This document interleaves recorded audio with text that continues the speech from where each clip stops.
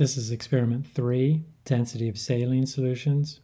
Calculate the actual density of the saline solutions. So one of the central points here is we're going to be calculating the density of the saline solution.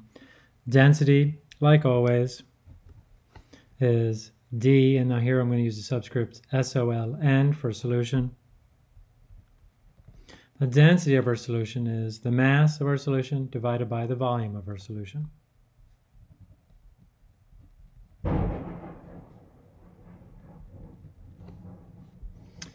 Now, little thunder there, if you could hear that.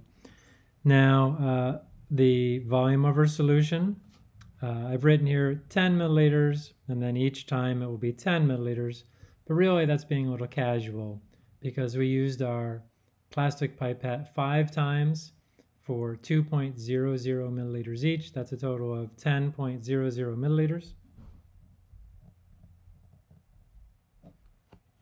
And to find the mass of our solution, each time we add 10 milliliters, take that number, subtract off the previous number.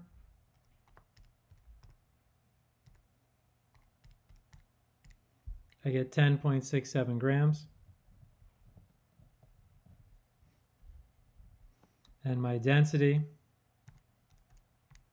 is 1.067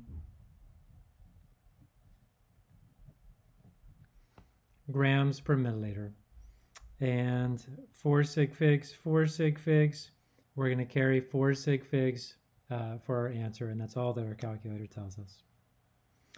Now, again, each time our volume will be 10.00 milliliters, and we'll subtract off from the previous amount.